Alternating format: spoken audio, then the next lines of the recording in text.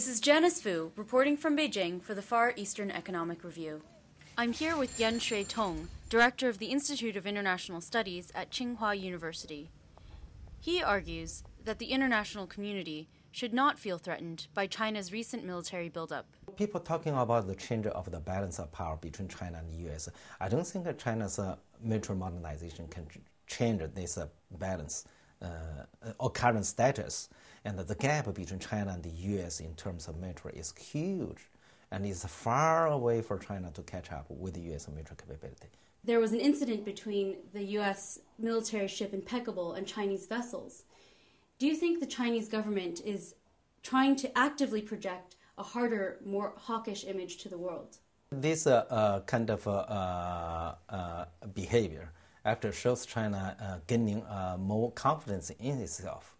And that also means that China believes and this kind of policy won't offend others and will get more friends and get more support. The Chinese government has also had a number of smaller spats with Japan and with the Philippines. Is this something the Chinese government needs to be concerned about?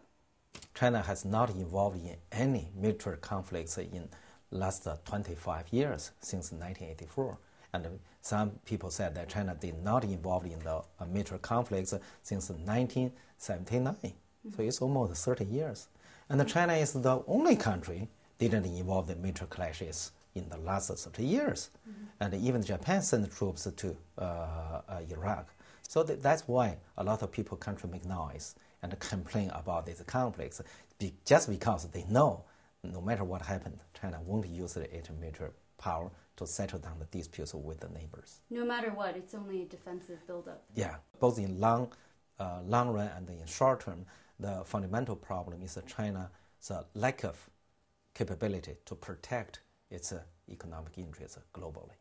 And China's economic interest has globalized and has spread all over the world.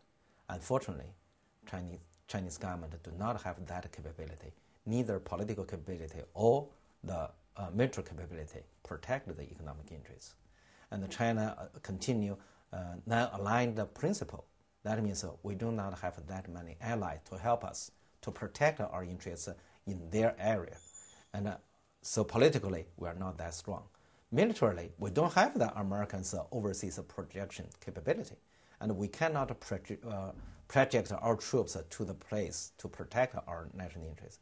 Is this something that they're trying to change? Are they trying to project more political influence on the world, soft power, if you will? At this moment, I don't think the Chinese government will focus on improving its political relationship with the rest of the world and its military capability. I don't think the Chinese government will change its non-alignment principle in short term. What do you think the Chinese government wants to communicate to the international community?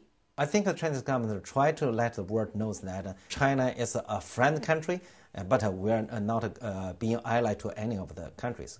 So I think our policy will make people have a controversial idea about China. Does China aim to be a quote-unquote responsible stakeholder? I think the Chinese government try to be responsible for Chinese first, and then second, responsible for its friends. And I don't think Chinese government try to be responsible for its enemy. Especially when they undermine China's interests, they cannot expect China to take responsibility for their interests. So is the U.S. a friend of China's?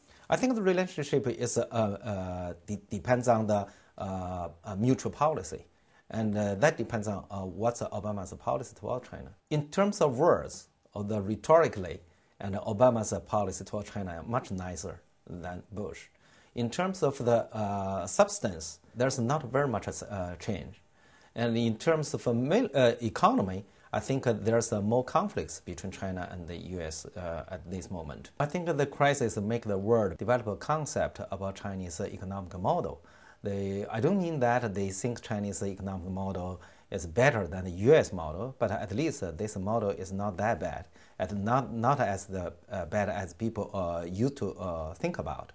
So nowadays they think possibly there are two models that have its own perspective and have its own advantage. For more interviews like this one, please go to www.fear.com/video.